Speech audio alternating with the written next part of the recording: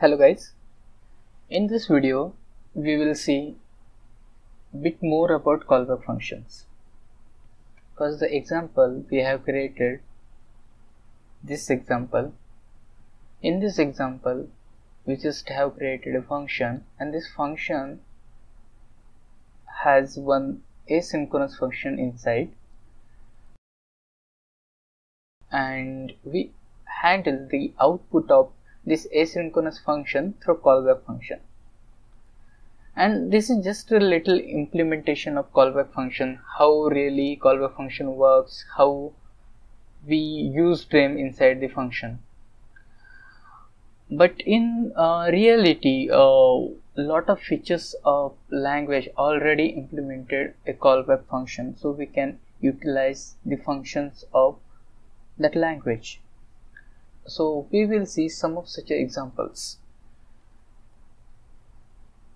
I have opened my browser, and in this browser I have opened the documentation of HTTP. It is actually a node module, but what I want to focus on is this thing.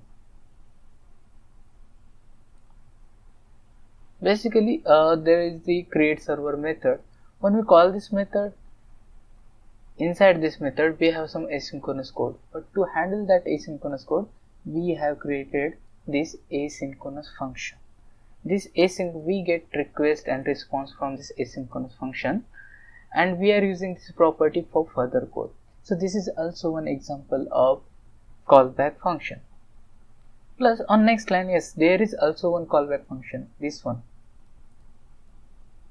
This goes down till this. Okay, so point is that in this callback function we are returning 3 parameters through callback. This parameter will give request, this will give information about socket, this will give information about head. What does that mean is that the function named callback, we can pass multiple parameters through this function, and we get this parameter through different name. There is another one example. The simplest example is clear timeout or set timeout function. Okay, in set timeout function we use another function. In that function we handle the code. Basically in that function we don't accept any parameter, but this function is also a callback function.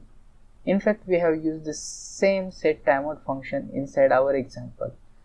So after some time happens, this function call rest of process using this callback function.